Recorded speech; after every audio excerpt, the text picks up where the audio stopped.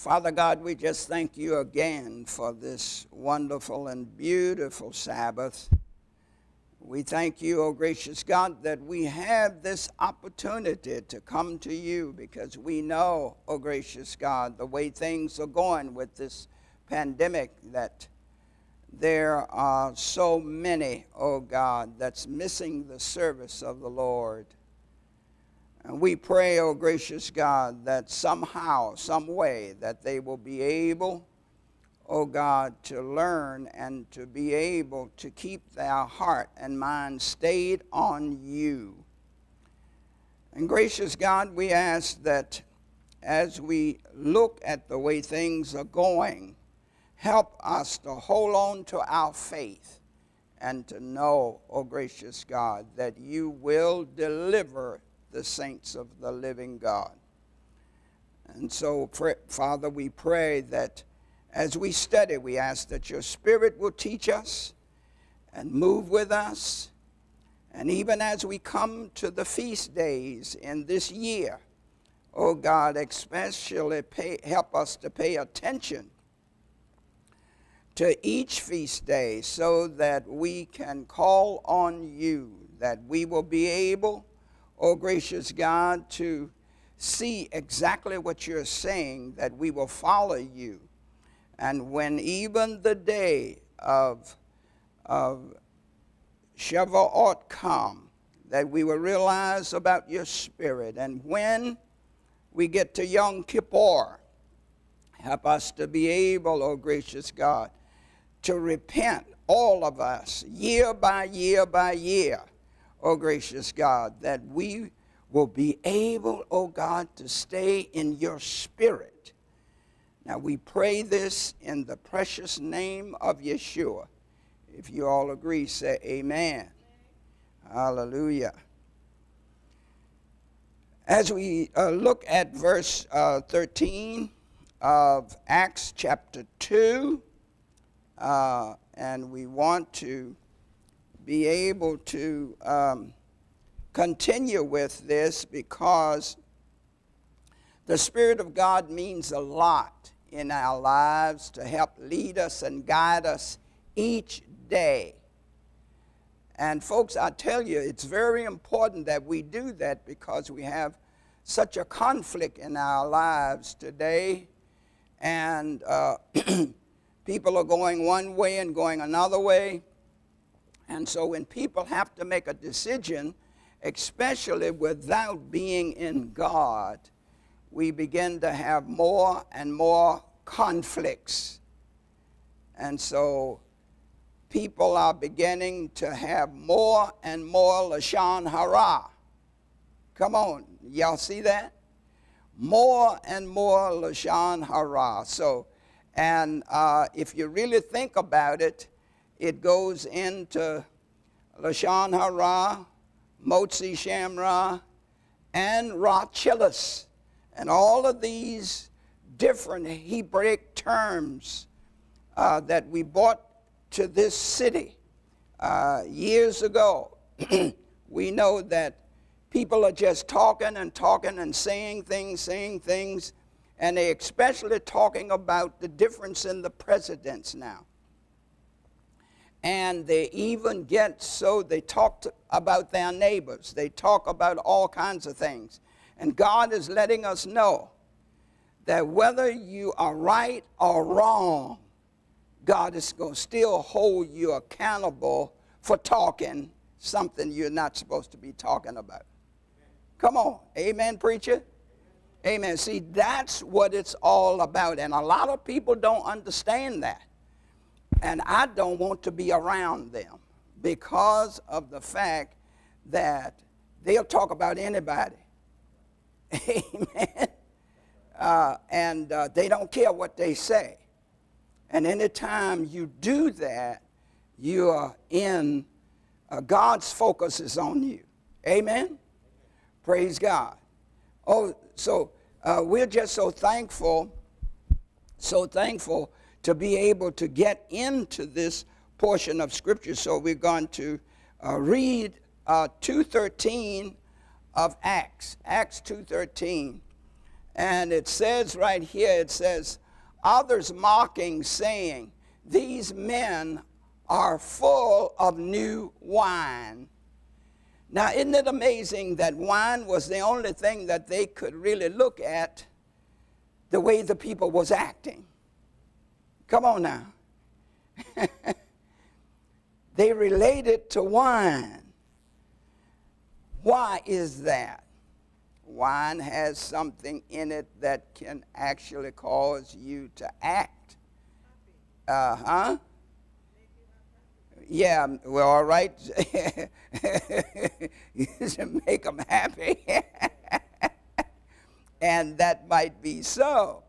But then sometimes it goes from happiness to being, out of order. Yeah. And what has happened to a lot of people, they've gotten out of order. Now, probably a lot of people don't want to hear that. But we have to understand that when you do things or you are raised in a family where people are always talking and talking about the neighbors and talking about things like that, this is that kind of thing. Now, we're talking about saints right now. I'm going to say that again. I said we're talking about saints.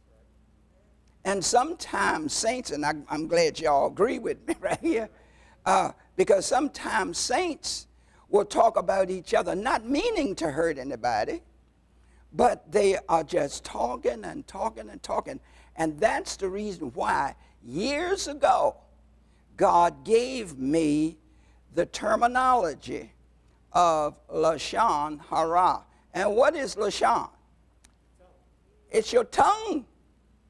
And a lot of us, when we get before God, we're going to have to answer for what we have said with our tongue. Because I tell you something, folks, we got to realize that God don't take it lightly when you are running down one another and don't know really anything. Come on now. This is something that we really need to be careful about. And this is another thing about the presidency. Watch out what you say about them. Amen? Whether they are right or whether they are wrong, keep your mouth off of them. Let God handle it. Amen? Amen. Amen. Bless you, sis. Amen. And so we are just so happy today that a lot of us have begun to see this thing, and we don't talk as much as we used to. Come on now, because we realize we're going to have to answer for every word. Every word I say out of my mouth, it's weighed in the balance. It's recorded. God doesn't lose one word. And he knows what I mean even if I grunt. Come on, somebody. Yeah, he want to know why did you, he know why you said it. Come on now. And we are going to be judged according to that. A lot of us think we're getting away. But no. He don't miss a beat. He never sleep nor slumber. Isn't that what the scripture says?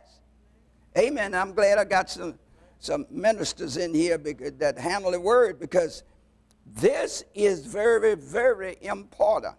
You can attest to that. I mean, there's no ifs and ands or buts about it.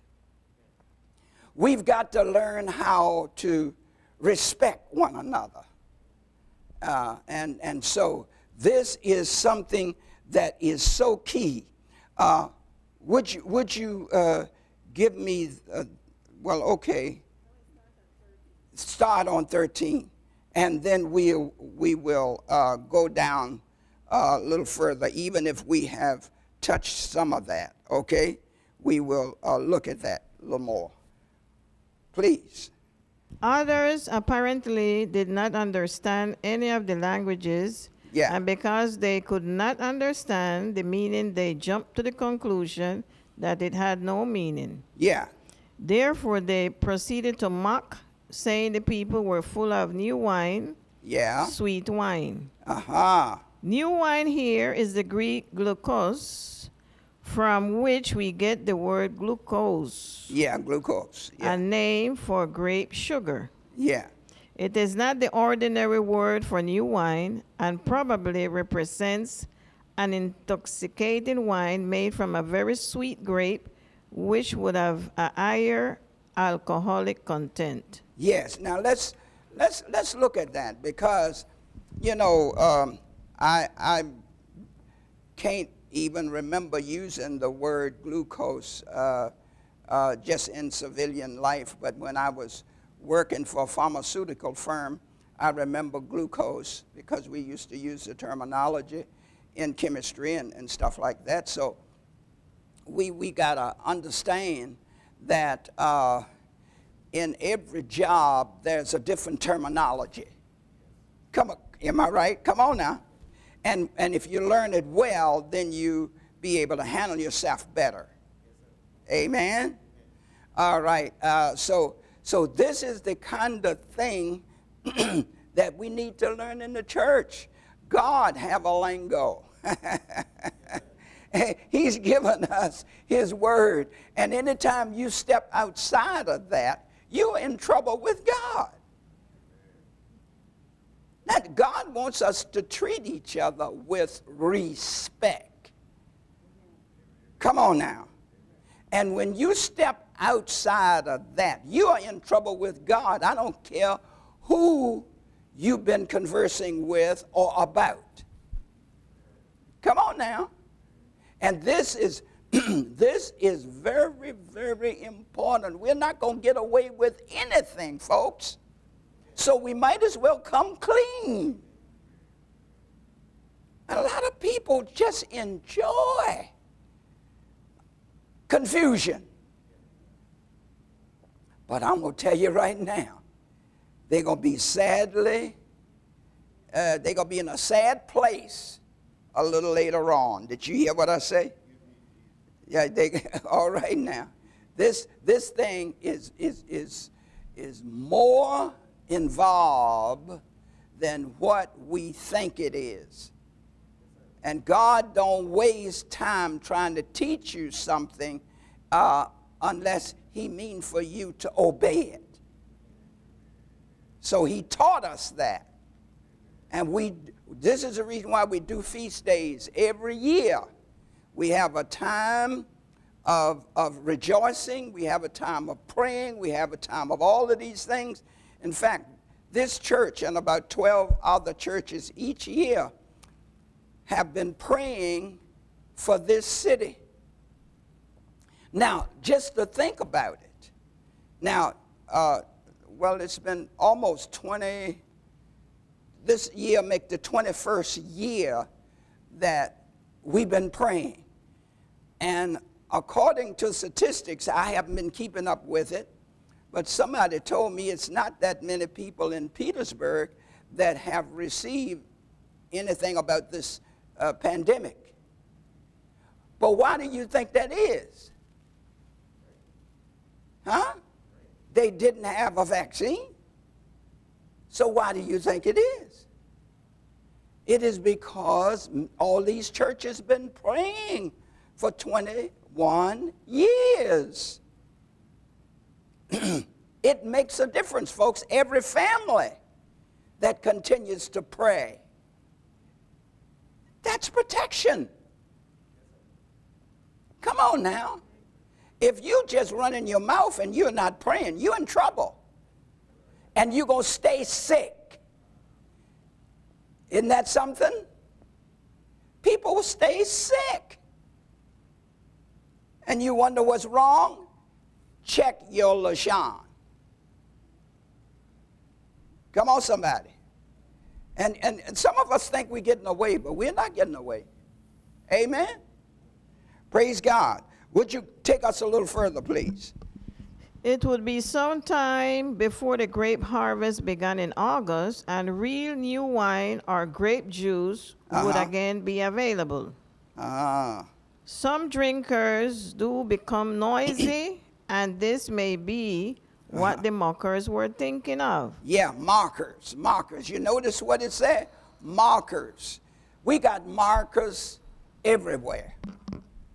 Mockers, talkers, making fun of other people, trying to find something to talk about. If you were raised like that, you're in trouble. That's the reason why people stay sick. It's your mouth that's making you sick. Come on, somebody. As long as you know how to treat people, the better off you'll be. Didn't he want us to be kind one to another? Didn't he want? He said, love one another as he has loved us. Come on, somebody. He give us instruction. And because we won't do it, God has got to deal with you. He got to be true to himself. Amen? And this is very, very important. Amen? So, let us go a little further, please. But one must not suppose there was any sign of kind of frenzy that marked heathen drunken debauchery. The chief emotion of the 120 was still joy. All right. Now, here these people are enjoying the Lord God. But those who wasn't tuned to what was going on in the spirit started mocking. Isn't that something? I said those who were not in the what? And not in the spirit, they began to mock others who were in the spirit. Does that tell us anything today? I'm so glad all of this is right in the scriptures. Absolutely, they have to be in the flesh, because if you're in the spirit, you wouldn't say the things that you're saying. Yes, you'll be very careful as to what you're saying. All right, let's go a little further, please. They had been thanking and praising God in their own languages. Luke 24:53. And now the Holy Spirit had given them new languages to praise God. Yes. Their hearts were still going out to God in praise. Yeah. Even though they did not understand what they were saying. Yes. Here's God trying to give humanity something that's going to help them to help save the other part of humanity, that his word and his spirit can move throughout the earth. So God is giving the helper, the paraclete, come on, to help the saints to be able to get people saved, delivered, and set free. And they begin to mock, talking about new wine. See, they always bring things back from the spirit back to humanity. And God is trying to get humanity to move more into the spirit. So anytime you see things like that happening, you will know exactly where that person is. Anytime all they talk is humanity. That's not all God wants to use us the way he wants to use us. God wants to use you in the spirit, and he certainly is not going to tell you to mock other people. But that's what they were doing right there in the scriptures. On a holy day, that the power of God came out of heaven down on the earth to be able to help them to evangelize. Come on now, somebody. Can you see it? But yet, at the same time, we are so strong in our mind in humanity until we begin to mock others who's walking in the Spirit. Now, what a shame. You can tell where people are, just listen to what they say. Come on now. It's a terrible shame. And now, how can you call yourself a believer walking around disobeying God and running everybody down? How can you do it? Lord, have mercy. I mean, I could stay right here all day and preach on that. That Lashon Hara is terrible. But many of us going to lose our soul because of Lashon right here. And what did James says? This boy right here is hard to tame, right? Can't you see the reason why God wants to give us something to control this?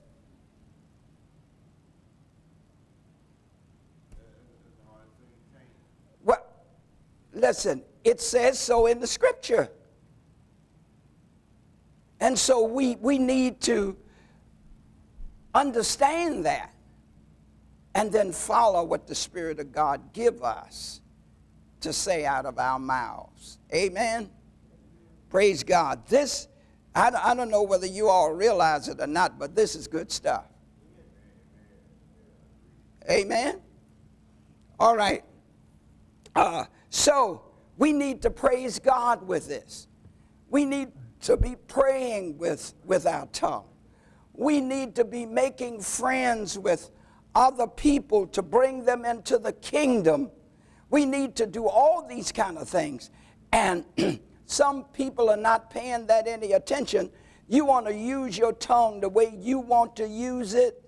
For God's sake, go out in the woods somewhere. Get away from around people.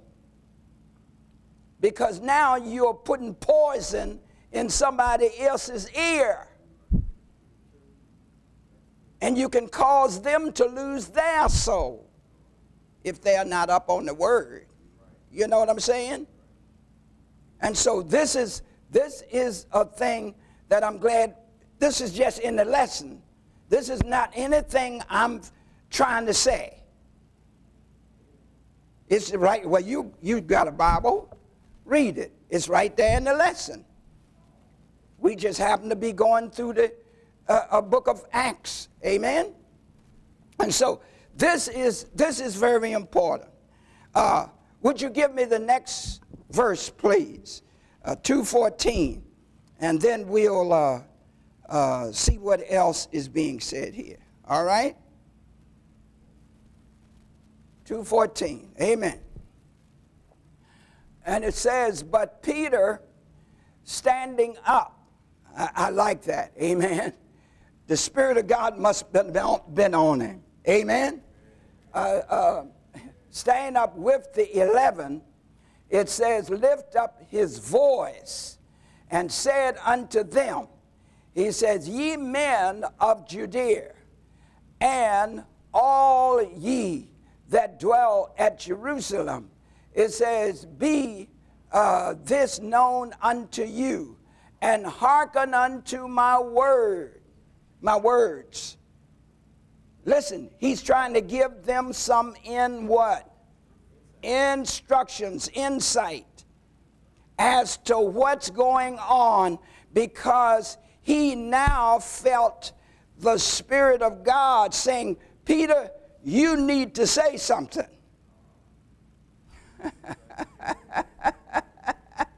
Come on now, somebody. He didn't just say something because he thought it was a good idea. He said something because he got a nudge from God. And so when he got that nudge, he stood up. So he must have been sitting down. Come on. He stood up, and then he began to let them know what God was saying to him, so they could get this thing straight and understand that this is a God thing. So don't turn it into some humanity, earthly thing that you want to play with and make fun of other godly people. Come on, somebody. Folks, this kind of thing is very, very important. And I'm going to tell you, and I can talk about myself if I want to. Amen, right here. Anybody remember those small storefront churches? We used to call them holiness churches. They weren't big like others, because it was only a small group of people who would, families get together, and they would get in there and beat drums, and they would call on God and praise and worship God, and you could hear it a half a block away. Anybody remember that? But those people were serious about God. And those were the kind of people speaking in tongues. Everybody wasn't speaking in tongues. And this was before Pentecost got strong, the Pentecostal movement, long before that. Come on now. And so they used to dress like black and white. Come on now. And they used to dress, long dresses. And the men, they were dressing, with black on. And so they dressed a certain way. They wanted the neighbors to know that they were different. Come on now. I wonder why believers don't want to be different today. They want to be like the world. Yeah, assimilation, yeah, that's key for you. And exactly what you've been saying, yes. But what God wants us to do is be light and salt, be different. He wants us different. It's a shame before the true and the living God that God has brought us this far. Other churches have come out of this church. Come on now. And they are doing well, and we are being almost starved because of the fact that we are going to have to pay more attention to what the Spirit is saying rather than each other. Come on, somebody. When we start listening, I'm so glad that all of this is right here in the Scriptures. And if it ain't there, it's in the commentary that's explaining it. We are going to have to pay more attention and give each other more respect. Come on, somebody. And I tell you, all of this is of God. If it wasn't so, I wouldn't say it. All right? And pretty soon, folks, we are going to make sure that we have plenty of time, like we used to when we were very small, a small congregation. If it took time to pray, we could pray all day if necessary. And in fact, when we were really small, we would pray all day and all night. Come on, somebody. And God raised us up and brought us up out of that. Come on now. See, churches today don't do that. At a certain time of day, you lock that church. You go home. Come on now. And so we are going to have to get to a place where the house of God be the leader in the neighborhood. Come on. If the church would stand up and take its rightful place today, a lot of stuff that's going on would cease. Come on, somebody. But we so busy following after somebody else's lead until we can't take the lead. We waiting to see what the news going to say. We waiting to see what somebody else going to say. We're not even paying attention to what thus saith the Lord. We ought to be leaders. Amen? Would you give us some more on that, please? The commentary, please. Yeah, go to 14 because, and just give me a few lines of 14 right there in the front where it talks about Peter. Yeah. When Peter and the 11 other apostles, including Matthias, yeah, stood, the whole crowd gave their attention to Peter. Yeah. The 120 probably stopped speaking in other tongues. All right. Still anointed by the Spirit, he raised his voice and proceeded to utter forth well, you don't have to worry about that. The Greek word, okay. Yeah. Or speak out of them. Yeah. The word used for this speaking is from the same verb used in the utterance in tongues. Yeah. In chapter 2, verse 4. 2 verse 4. All right. So that's where things really began to manifest. Okay? So, folks, we got to realize that if we are children of God, we come in here and the music is playing. Thank you, sir, brother. The music is playing. And we began to feel the presence of God. When you feel the presence of God, it ain't time to quit.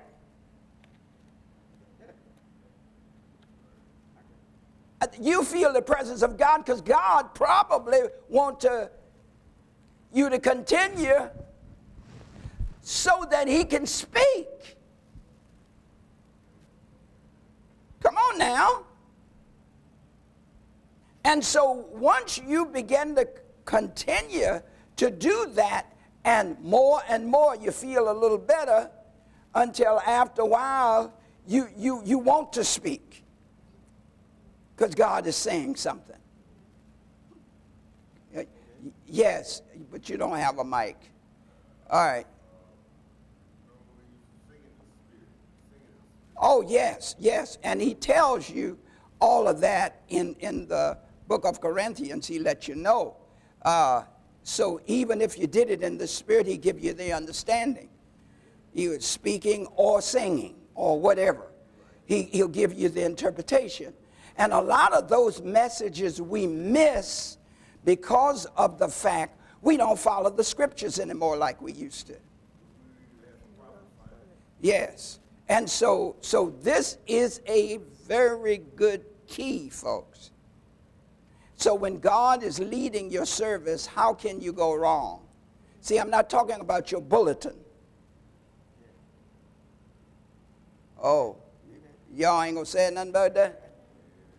You got it all written out exactly how you're going to do it. Now, if it's written out and you give God space between, that's a different thing. But when we just go by the book, come on now, that we have set in order, that might not be God's order. Yeah. And so the house of the Lord ought to always, before we make any decision, is to hear what God has to say, even if it take another day. Come on. Why do you think I got all the notebooks and pencils? And I made sure it had a rubber on it in case if you write something down and make a mistake, you can rub it out and get it right. Come on, y'all remember the notebooks and the pencils? And the young and the old, Anybody who wanted it, I gave it to them. Because it's very important that we hear God speak to us and give us leading and guidance. The church is not worried about that today. That's the reason why we're missing so much. Because we are not trying to hear from heaven. We're trying to do what we think is right according to our own mind. Again? We need God now, and He's probably more than ever before, but we're moving away from Him more than ever. Yes, but we got to come back. We got to come back to Him. And this is the reason why the feast days is so important. You got to take time out from the community and come and say, God, what is it? Come on now. We gotta do that. And so the more we lessen the Sabbath, and the more, because feast days are also a Sabbath. Come on now. Yes. So if we cut all the Sabbaths out, when God gonna speak to us? Or speak to the community? And just to think, your young children, before they grow up to be men and women and get married, if they get used to following God, they would never make a mistake buying anything in their life. Because all they got to do is say, Lord, what you say? Should I get this or that? And many of us won't buy a lemon. Y'all know what a lemon is. Amen.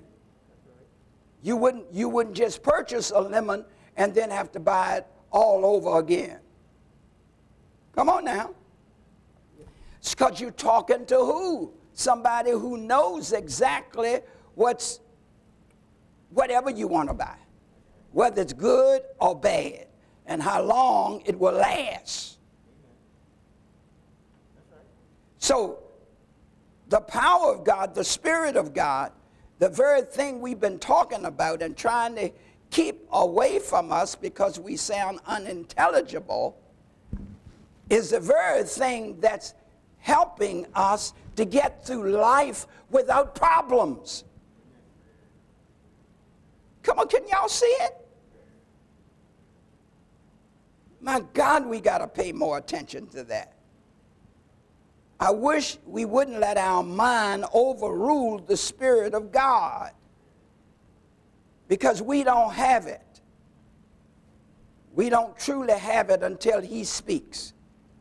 Amen? Praise God. Okay. Would you take us a little further, please?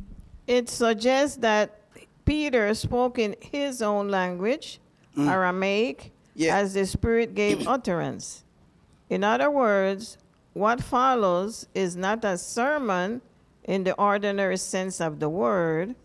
Certainly, Peter did not sit down and figure out 3 points. All right. No, he didn't have time to write a sermon, because when you go to seminaries, when you go to school, you learn how to write a 3-point sermon. Well, during the day of Pentecost, Peter just stood up because God wanted to speak through him. He didn't have time to say, well, I got to write a sermon before I speak. Come on, somebody. He spoke according to the way God gave it to him. And he said exactly what he was supposed to say to get the church in line with heaven. See, this is what's important. We got too much of human minds into the ministry today until God doesn't even get a chance to speak. And then we wonder what's wrong with us. It's because we've already talked it over. That's what we're going to do. Now, what is God going to do? God said, well, all right, if that's the way you want it, there you have it. But when you get time for me, I'll tell you what to do. Come on, folks. We need this in our home, not just in the church. My God. But many of us are what? We're hustling and bustling to keep our schedules, right? And so we don't have time to be able to listen to God. And you talk to people about being quiet before God so God can speak today, and it's almost like you're talking to a dummy. Amen. Isn't that right, bro? That's it. It's a shame, but we say we are children of God. If you take your orders from God, when you were in service, you took your orders from somebody. Suppose you say, no, I ain't going to listen to you no more. Yeah, court martial, right. You can't do that. Can you imagine all these churches would be court martial? You know, if God would operate like that. Right. See? Because we don't give God any time. And God takes time because he's got something important to say. Not we running our mouth. Amen? That's not good all the time. And so this is a very key that we need to get a hold of. Would you give us 14? Well, let's see. Yeah, well, we got 14.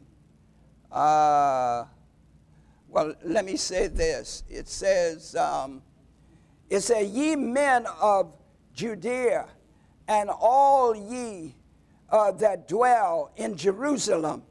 And was that the place where he put his name? He put his name right there in Jerusalem. Amen? It says, be this known unto you, and hearken to my words. You know what I'm saying? Hearken unto my word, not your words. Not what we've gotten together and talked about what we're going to do or how we're going to do it. No. Consult the Lord. Pray over it. Don't be making no quick decisions as to what you feel. Get the mind of God in this situation. And God can tell you everything that need to be done, because when God is in a message you preach or teach, he can reach everybody in the place who really want it.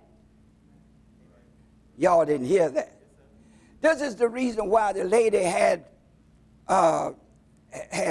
she hadn't even talked to the preacher. But the lady thought that the preacher had been talking to her friends who she had been talking to. And so she had that great big pocketbook. So when the preacher started preaching and sound like he was hitting on some things that she had been talking to her friend about. So she just got up and fixed her clothes really nice, and took that big pocketbook and went up to the pulpit and slapped the preacher with that pocketbook. Why are you talking about me? Come on, somebody. Listen, the preacher didn't know nothing about that conversation. But can't you see what happens? This is so a lot of us sat in the seat and said, well, what does he know about that? Or what does that lady know about prophesying like she's prophesying? How do they know anything about me? By the Spirit. By this, God knows what? Everything. God knows everything. Yes, and he can let us understand some things. He knows exactly where we are, and we can't get away with any kind of thing we want to do and say. Come on now. So we might as well let God deal with us. Amen. Even before we minister. Amen. Yes. By the Spirit, because it has to be God's Spirit, because there's another spirit that speaks. Oh, yeah. But that spirit, that other spirit that speaks about your past. Yeah. So we have to be careful when we listen to words that come out from so-called prophets, that it has to align with the scripture. Yeah. It's very important. Yeah, that's very important. So, folks, listen, we have got to really get back to how we were when we were having a lot of problems and didn't know how we was going to make it. We had to pray. Well, thank you for an amen. I said you had to pray. You couldn't turn to nobody else. You had to turn to God. That's why we are here today. So this is a real key to where we supposed to be. Let him lead. Amen. All right. This is just so. In fact, now I'm not asking anybody to get this book, but I'm just saying if you have any free time to just check it out. It's talking about redeeming the time. Doing what? Redeeming the time. And this is very, very important that we learn how to redeem the time and to know that God made time, but God is not subject to time. Come on, somebody. Amen. In fact, some of us might need this right now while all this stuff is going on. Amen. So it's a very good key that we begin to realize that God is into our lives much more than we think he is. And just because you don't talk to him, he's watching you. Come on, somebody. Oh, never leave you, you got it. Never leave you nor forsake you. Amen. Once you become his, that's it. Amen. Praise God. All right. So, let us, okay, we got a few more minutes. Let's see. And 14. Still have some. All right, well, take it on down, please. It seems likely this was a spontaneous manifestation of the gift of prophecy. 1 Corinthians chapter 12, verse 10 and 14, verse 3. Peter's address was directed to the Jewish men and the inhabitants of Jerusalem. This was a polite way to begin and followed their custom. But it does not rule out the woman. Okay, all right. So, really, well, we got a lot we could say about that. But, you know, if God is leading, everybody's going to be in sync if God is leading. I mean, and people are gathering and begin to understand that we are there to get a voice from God, a word from God. We are not there to get each other's word. See, our problem is people have gotten so beside themselves now till everybody think they got the idea or they got the way. But I heard the Bible says that I am the way, the truth, and the life. So instead of following him, we've been following everybody else. And that's the reason why we're having so many what? Problems. And sometimes, folk, it's best that we don't say anything when we don't know what to say. Y'all hear that? Because it's a sin and a shame to lead, you call your friend, in a direction which God don't want them to go. Because we can't see everything. We don't know everything. But God can. He's omniscient. I mean, God knows the whole time cycle. Yes. And he can put, he can redeem the time. He can put things in time that need to be there. Amen. And you know, it does it weekly. When we do the Torah portion, it goes back into time. It's not going to be exactly at that time, but it's going to enter into that same time. Yes. So when we study the parashat of today, we can see that. Amen. And I'm glad about that. Listen, and I'll say this while I'm have a few 1 or 2 more minutes. We have to realize that if things have not been right in your childhood, did y'all hear what I say? And you remember your childhood that things wasn't right and you want to go to God about it to fix it, all God got to do is go back to that time and fix things in your life that you'll never have to worry about it again. I'm talking God now. I'm not talking about the human mind. The human mind can't do it. But I'm telling you what, if there's something in your life that you made a mistake and it come back to you, and that mind say, hey, you need to do something about that. You need to fix that. Go to God and say, God, redeem the time for me. Have mercy. Come on, somebody. Say what?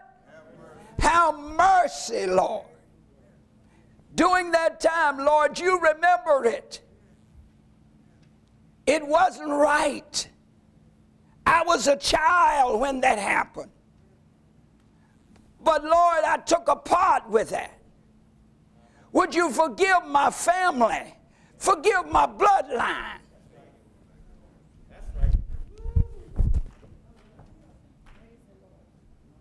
Anybody hear what I'm talking about?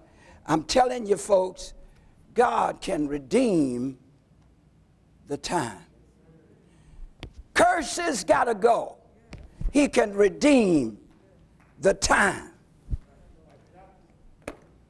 Come on, somebody.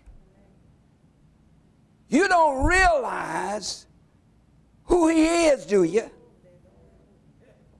You don't realize the position he put you in. I dare you to walk around and act like you don't have a real papa. You got a daddy can fix anything. Glory be to God. Now I wish I had more time now. Go ahead and redeem the time. Oh, come on, somebody. Glory be to God. Folks, I'm telling you, we got to know ways and we got to go to God to fix things in our lives. Oh, my God, I tell you, it's a sin and a shame to keep listening to a whole lot of human voices instead of listening and saying, God, what do you want me to do about this situation? God can turn anything around if we're willing to get in there and have the repentance And I've been dealing with this. Because Yom Kippur got to come up. The whole congregation need to go to God and get clean. Because we want God to take charge. And when God takes charge, he can do what he wants to in the fellowship. And anything you need, he can fix it. Come on, somebody. Amen. Well, I guess that's all of me. Did y'all get anything? God bless you.